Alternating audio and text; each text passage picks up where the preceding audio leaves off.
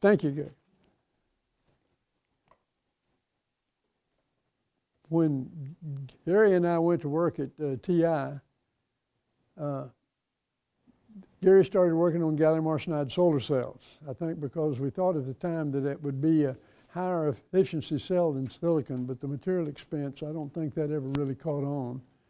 And in 1958, I started working on low frequency parametric amplifiers for use in long period seismometers. These two projects served as an introduction to both gallium arsenide and parametric amplifiers. In 1959, TI had a need for low noise parametric amplifiers for X-band. So I had worked on the long period seismometers down below audio frequency, but they put me on the X-band project. And the high electron mobility of gallium arsenide made it the material of choice for these high frequency varactor diodes. And Gary Pittman and I were teamed up and assigned the task of implementing gallium arsenide X-band varactor diodes. About this time, our boss, Bob Biard, came back from the Device Research Conference with a report about the Isaki diode. And after hearing this report, Gary dug down in his 50 milliliter beaker of reject varactors and found 4 or 5 Isaki diodes. We'd been throwing them away as lousy rejects. We didn't know they had any potential value. Gary Pittman had many innovative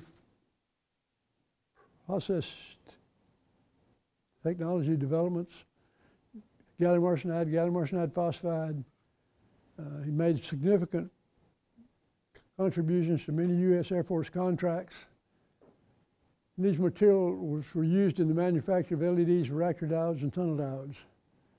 Then Gary and I both left TI and joined Spectronics, which was acquired by Honeywell. And he continued his work as Vice President for Manufacturing at Spectronics and Director of Military Business at Honeywell Optoelectronics. And during the latter part of his career at Honeywell, he attended a quality seminar led by W. Edwards Deming, and this gave him the inspiration to lead the improvement of Honeywell's quality programs, and later led him to retire from Honeywell and embark on a new career as a consultant for quality system improvements. The Galton Institute in London published Gary Pittman's book on Sir Francis Galton, the developer of modern statistical methods, and he has lectured and conducted seminars throughout the United States and Mexico and London on statistical process control. The De Goyer Library now houses Pittman's collection of Galton's materials, the finest in the U.S. Gary and I are co-inventors of the light-emitting diode, the infrared light-emitting diode, and numerous other inventions. He passed away in 2013. He was to have received the honorary doctorate from SMU, but that degree is not awarded posthumously, and he died before he could receive it. So I got the honorary PhD from SMU, and Gary didn't, but he died before it could be awarded. In addition to co-inventing the light-emitting diode, with me, he was co-inventor with Nobel Prize winner Jack Kilby, also on some patents, and I'll talk some more about those in a minute. He left TI and went to Spectronics at the same time I did. And as far as technical achievements, he received the Lazenby Outstanding Alumnus Award from the SMU Chemistry Department, the SMU Distinguished Alumni Award, and was scheduled to receive the honorary doctorate in May of 2014. Now, when you're working on an emerging technology, you need to be very careful and pay attention to what's going on. And you need to be careful of the advice from the existing technical establishment, because sometimes their advice is not very good. The theoreticians will often tell you why your idea won't work. And then if you prove experimentally that the new concept is valid, the same people will publish papers on it. So you need to keep your eyes open and pay attention to what's going on. Gary and I had the idea for a laser diode. Now this would have not been a practical device. The way we had it, we had the cleaved in mirrors on the 110 surfaces on gallium arsenide for the mirrors on the laser, but I don't know how we'd ever gotten the bias on it if we tried to build it that way, and it would have had a threshold of many amps if we had tried to build it. So we didn't ever try that. We gave up on this idea. We had a flawed model, and the flawed advice from our compatriots in the Central Research at TI said the laser diode wouldn't work, so we didn't pursue it. However, an experiment was performed to test the model. We thought something was going on in these gallium arsenide p-n junctions, particularly the tunnel diodes. We thought it might be in the valley region, but we made a structure with a tunnel diode. Well, this is a zinc diffused P layer and a 10-dot alloy made a tunnel diode on a semi-insulating gallium arsenide substrate. And sure enough, when we forward biased the tunnel diode, the resistance changed between the two contacts on the semi-insulating substrate. So we knew something was going on in these tunnel diodes. And we thought it might be emitting light. Gary and I were building and selling gallium arsenide varactors and tunnel diodes. We got access to an IR microscope that was brought into TI by a Japanese firm. And we took some of the varactor diodes and tunnel diodes with batteries and clip leads up to this IR microscope and forward biased them, and sure enough, they were all emitting infrared light.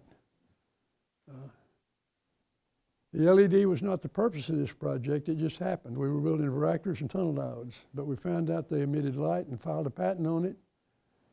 And the patent finally issued in 1966 for the gallium arsenide infrared LED. For this patent,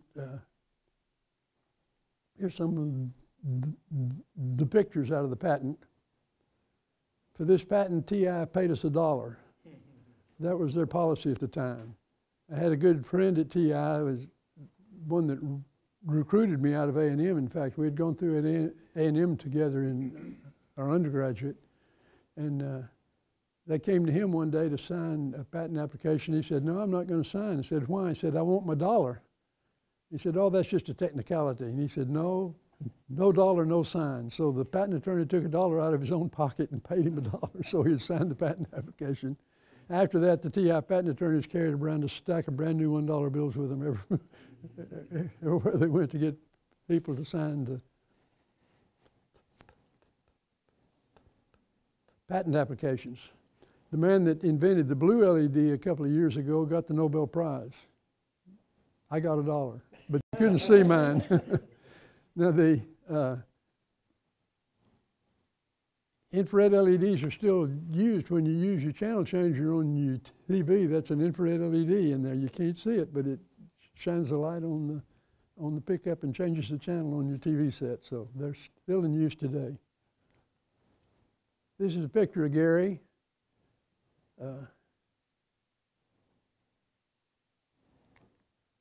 Oh, hit the wrong button again. Here's some of Gary's patents.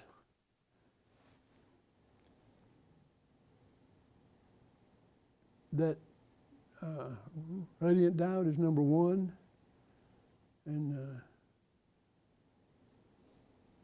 he has patent number 3 there with Jack Kilby, the Nobel Prize winner at TI, and patent number 5 also with Jack Kilby, and process for the fabrication of light-emitting semiconductor diodes with George Henderson and Gary Pittman, number 6. Here's me, kind of what I looked like back then. I've changed a little over the years. This is a excerpt from the Limniuson webpage and shows the red LEDs that were being made at the time. TI had already entered the optoelectronic component market with phototransistors. These detectors were used by IBM and others for reading the holes in punch cards. The light source that we used was a tungsten ribbon lamp used with a fiber bundle to distribute the light to the 12 rows of holes in the IBM card. We replaced the tungsten ribbon lamp and the fiber bundle with 12 LEDs, our LEDs, and one of the first products that used this was the IBM 059 card verifier. The reliability problem displayed by the tunnel diode is degraded when you forward bias them. And this reliability problem also affected the LED. When biased in the forward direction, at constant current, the light output of the LED decreased with time. This led us to do extensive testing on the LED where we saw dark line defects. This is a picture of a planar gallium arsenide diode junction. And after you ran it for a while, these dark line defects started at the perimeter of the junction and propagated into the bulk along crystallographic planes and were made up of non-radiative recombination centers that caused the current to go up. The material between the dark lines still had the same efficiency it had before, but you got the same amount of light at a higher current because you had to supply the current to all the dark line defects that were there. This led me to develop my law of light emitters. It says that everything that emits light has only so many photons in it, and how long it lasts depends on how fast you let them out. Fortunately, that number of photons is not a universal constant. In 1964, at TI in the Semiconductor Research and Development Department, I happened to be heading both the MOS branch and the Opto branch at SRDL. Gary was building the gallium arsenide phosphide 3x5 red LED arrays. And the TI marketing department wanted to put a red LED display in the IEEE booth at the IEEE show that year. And we needed a way to drive. They were going to have several digits, and some of them were just going to have a number on them, but the last digit they wanted to be cycling through 0, 1, 2, 3, 4, 5, 6, 7, 8, 9 over and over and over and over. So we needed some way to drive that 15-element LED array. And the result was US patent 3541543 for the MOS read-only memory. We didn't know we were inventing the read-only memory. We thought we were coming up with something to drive an LED display for the IEEE booth. But the TI patent department filed on it, and Bob Crawford and I were the co-inventors.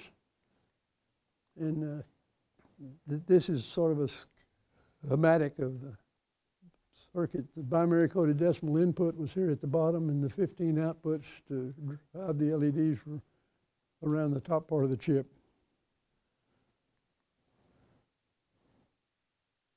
Here's the 15-element display and the leads that were on for the numbers, 0 through 9. Here's a picture of the chip. Now, in 1964, I was also working on linear amplifier designs for opto receivers. And they were slow because they were saturating. When you forward bias the collector-based diode, you store charge in the silicon transistor, the silicon bipolar transistor. So we started buying HP hot carrier diodes and putting them across the collector-based junction to hold the junction out of saturation. That's when we found out that the silicon Schottky diodes had a lower forward drop than the silicon PN junction, so they would protect the junction and no minority carrier charge storage would result under forward bias. So these linear amplifier designs for opto receivers suddenly weren't limited by the saturation of the input stage. We filed a patent on that, and Schottky clamped logic circuits was the result. That wasn't the intent, again, of what we were doing, but you need to keep your eyes open and pay attention to what's going on, because this turned out to be a very important patent for TI. The aluminum contact system we used in the beginning didn't make very reliable or predictable Schottky diodes. But when the platinum silicide Schottky diodes were developed, in about 1965, it resulted in transistor logic, TTL, with Schottky clamps. And that was the main logic family for a long time before MOS took over all that.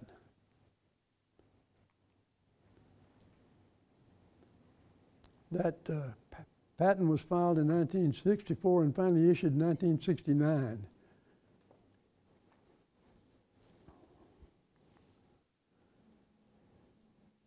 We put the Schottky diode across the collector base junction of the bipolar transistor to hold it out of saturation. Fred Streeter feels that I was partially responsible for Intel's success. Intel's first product was Schottky bipolar TTL logic circuits. However, TI enforced my patent and Intel went into CMOS, and they've been successful ever since. Well, I don't know if I can indirectly take credit for that or not. It turned out the technology worked just beautifully better than anyone could have expected. It worked so well that competitors were able to copy it rapidly, even though our patent predated when they started working on it. That technology was too easy, so we chose another technology for assembling a lot of memory chips in one package. Now, I retired from Honeywell, who had acquired Spectronics, and they sold the Honeywell Opto division to Finisar. And Finisar hired me back half-time as a consultant, and I worked for them till last year. Since I was only working half-time, I didn't have any retirement benefits from Finisar, but when they quit paying me, I quit going to work. That seemed to make sense, but so I'm finally retired. But at Spectronics and Honeywell Opto division and Finisar, the bulk of the patents that I have is on vertical cavity surface emitting laser diodes, the VCSEL. This geometry lends itself to conventional semiconductor manufacturing, packaging, and testing.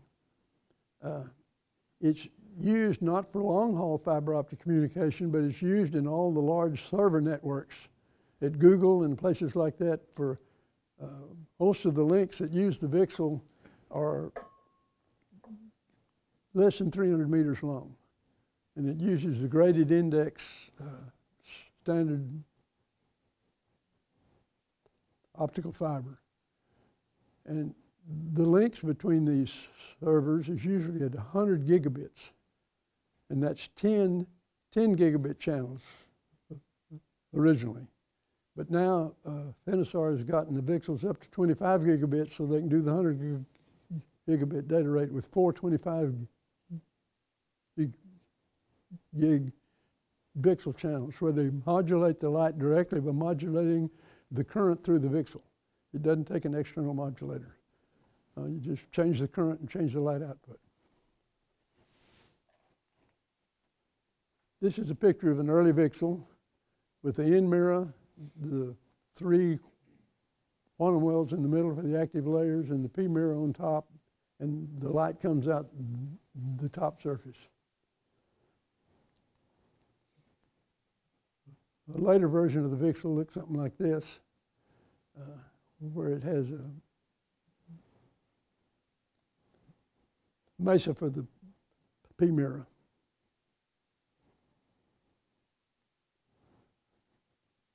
Now, as I said, the things that affect the LED also affect the VCSEL. But this is sort of a history of the improvement of the life expectancy of the VCSEL up through 2012. I don't have any more data more recent than this, but at into the 8th hours, that would be about 10,000 years, and you can see that only 5% of the VCSELs have failed into the 8th hour, so they're getting pretty reliable. New technologies depend on the accumulated effort of many scientists and engineers from around the world. This is clearly true for the LED, the MOS-ROM, the Schottky bipolar, and the VCSEL. And all of these developments depended on the intentional or unintentional cooperation and contribution of many different people. I couldn't have done any of this at home in my garage. TI ended up paying a lot more than $1 for patents, but I don't get any royalties off the patents that I have. They all belong to the company I work for because they couldn't have done it without their technology.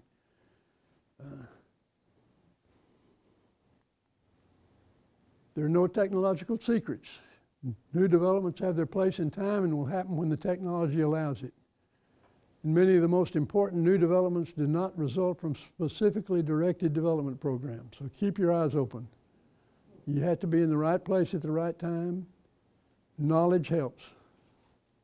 The emergence and successful exploitation of any new technology requires these 3 levels of feasibility: conceptual feasibility, technical, and economic feasibility. To achieve economic feasibility, a new technology must fulfill a perceived need. And that's it.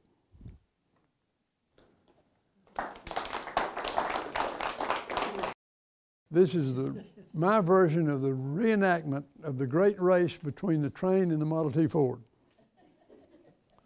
The steam locomotive train and the Model T Ford.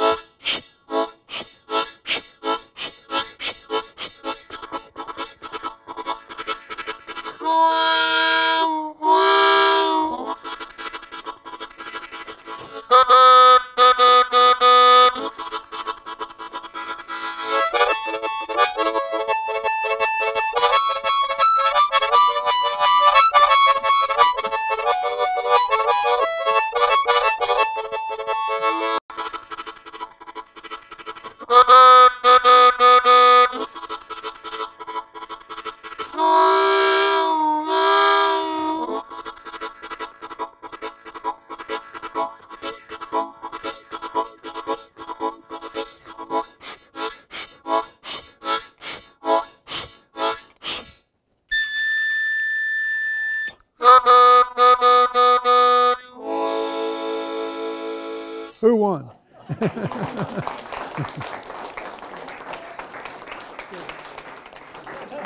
Thank you.